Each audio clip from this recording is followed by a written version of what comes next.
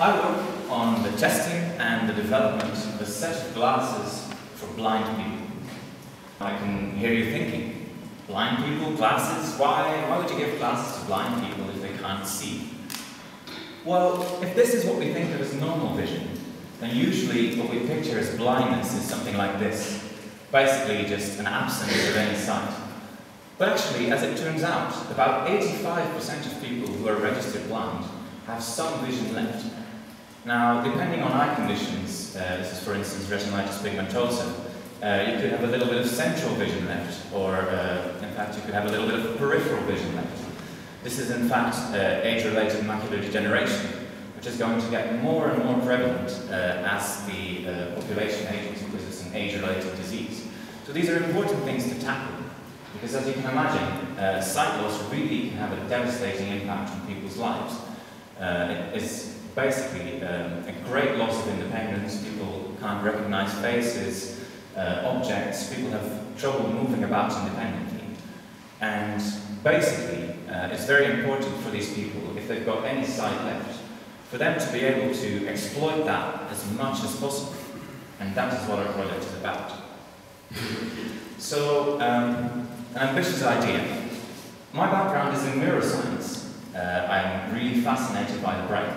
It's a big grey blob of about 80 billion cells that are connected in incredibly intricate ways and somehow give rise to our thoughts, our perceptions and our emotions.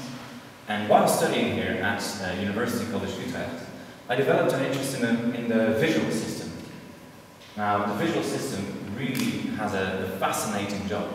So what it does is it takes a pattern of incoming light that falls onto the eye, and somehow from that it managed to actually, it does edge detection, it does object detection, it manages to build up essentially an idea of the 3D environment that we find ourselves in.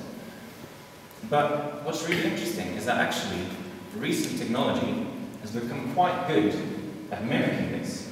There are techniques to do edge detection, object recognition, depth perception electronically, and we thought, why can't we use those advances in technology and what we know about the visual system to actually make the visual world easier to see for people with damaged eyes? And that really is what lies at the foundation of this project. So, since the theme for today is connecting the dots, let's actually put some dots up on the screen. So I've just told you that there's a lot of people with a lot of vision loss, but still some vision left that they're very eager to exploit. Now, on the other hand, there are a lot of intelligent image processing algorithms that can actually maybe make the world a lot easier to see for these people. And these days, we actually all carry around quite a lot of processing power in our pockets. It's become cheaper and cheaper, and it's become smaller and smaller. And the final dot that I'd like to put up is the fact that actually, while I may be working in visual rehabilitation, there is a massive industry generating loads and loads of gadgets for instance, computer games, for telecommunications, or for personal entertainment. And so what we're doing is connecting all these dots. So what we're trying to do is help visually impaired people see better, making more use of their residual vision, using image processing, implemented on a portable device, using and exploiting some of the technology that has been generated by the entertainment industry. And because we're exploiting this technology, we can actually be quite a light project. We're a very small research team at the University of Oxford with basically just a very ambitious idea. So what do the glasses actually look like? Well, let me start with an early prototype. Some would call it elegant, but maybe not. This is a set of ski goggles to which we essentially taped an LED display, which is basically a set of lights. And on top of it, we've put a depth camera. Now, this depth camera is essentially the camera from an Xbox Kinect. So normally you use it to control video games with your body, but we're actually just using its output, which is depth information. So this is a clever little camera that sends out a pattern of infrared light. It collects the light that bounces back, and based on that pattern and the distortions in it, it can work out how far away things in the environment are.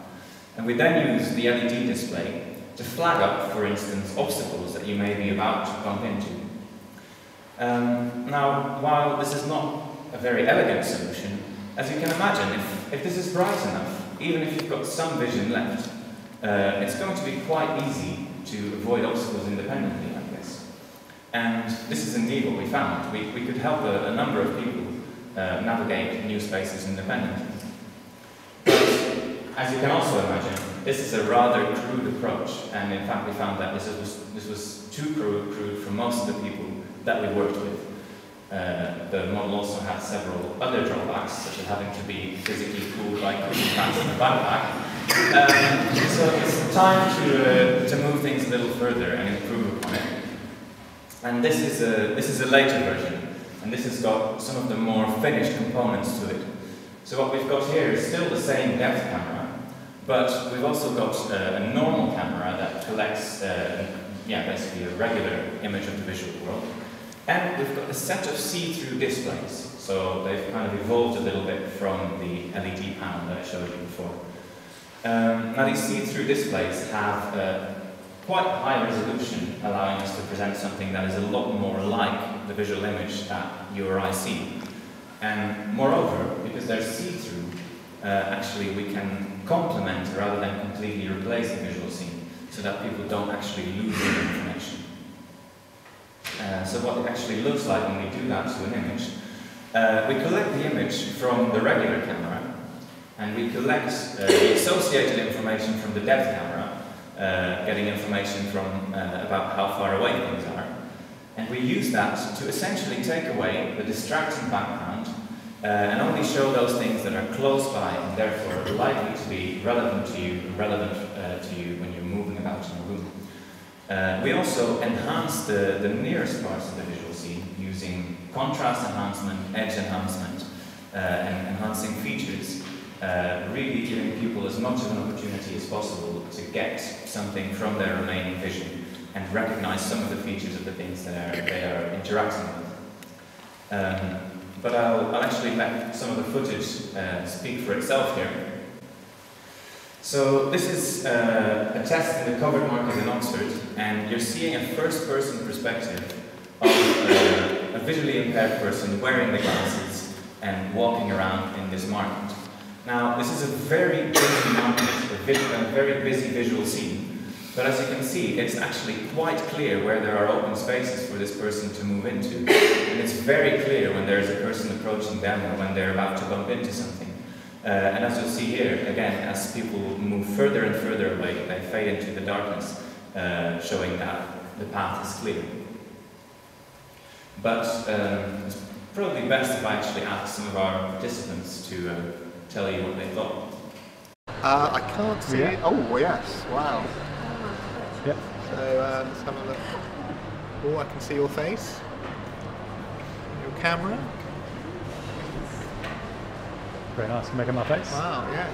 No, I felt rather like, you know, Geordie LaForge off Star Trek or one of the X-Men or something. It was like sudden extra layer of vision coming down over what I was seeing. They really are an aid. It's not seeing, as you would call it, but it just enhances what and gives you that little bit of extra confidence. Takes a little layer of stress off.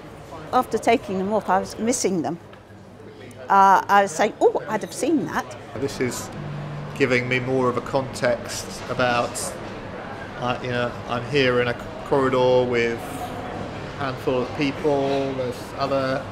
I was wondering who those lovely ladies in the background were, but I think they're mannequins. So at this point, we are thinking that we might be onto something, right? What I'm showing you here is a slightly later version of the image processing. So as you may have noticed in the first one, what we were doing was enhancing edges, so everybody had a slightly ghost-like appearance with halos around them. Whereas here we've actually gone for the slightly cartoonized approach, which actually turns out to be a slightly more intuitive way of showing the world, as you can see here. And of course, it's great to hear feedback from people. It's great to give people the glasses and see that they're enjoying wearing them, that they feel a bit like Geordie LaForge of Star Trek. But the other very important aspect is, do they actually benefit people in their everyday lives? And the first stage of that really is trying to test out in the lab what people think. So, what people think and actually how well they do at performing certain tasks. So what I'm showing you here is a first-person perspective of me at work about 3 weeks ago. Now, it doesn't exactly look like a science lab, and I'll just describe a few of the objects that I've got in the room. So we've got an inflatable palm tree, we've got an inflatable palm chair, some party balloons, there's colourful stuff hanging from the ceiling, and of course, prominently in the middle there is Terence the T-Rex. There's also quite a lot of equipment in the background, and while this may look like a very intense children's party, in fact it is science in progress. So we use these items because inflatable things are generally quite friendly to you when you bump into them and kick them over. They're also extremely portable. So what that means is you can actually take your testing environment around and deploy it in different locations across the UK. Finally, if somebody, a visually impaired person, wears the glasses and asks you, "Excuse me, is that an inflatable dinosaur on the floor?" you're pretty sure that they're not guessing. So, basically, what we found in these tests is that yes, we can really make a difference for quite a proportion of people, and that's got us very enthusiastic. And you know what it is with enthusiasm? It's very contagious. And so we've actually been picked up by some media outlets, including the BBC, which really goes to show that with a small and ambitious team, by finding the right dots to connect, you can actually go really far. And this was also noticed by the people of England who voted in the Google Impact Challenge Award of 2014, because they gave us the People's Choice Award, and this will allow us to actually start the next and very important stage of the project. What it will allow us to do is to take the glasses out of the lab and into the wild, into the lives of people where they really are needed. So essentially, what we're going to do is build up to 100 prototypes, or even more, that we'll be able to give out of our hands, out of the lab, and into people's homes.